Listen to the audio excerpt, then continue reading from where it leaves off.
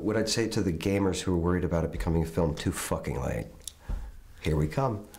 Well, what Duncan Jones did, and he directed the film Moon, it is a great visual sense. He pushed technology. We haven't seen a film like this.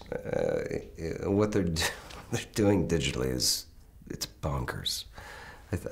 I hope fans will dig it. It was made for them.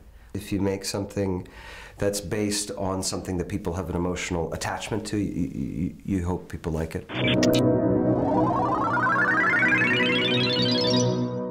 I draw the line at Godzilla King Kong and a robot.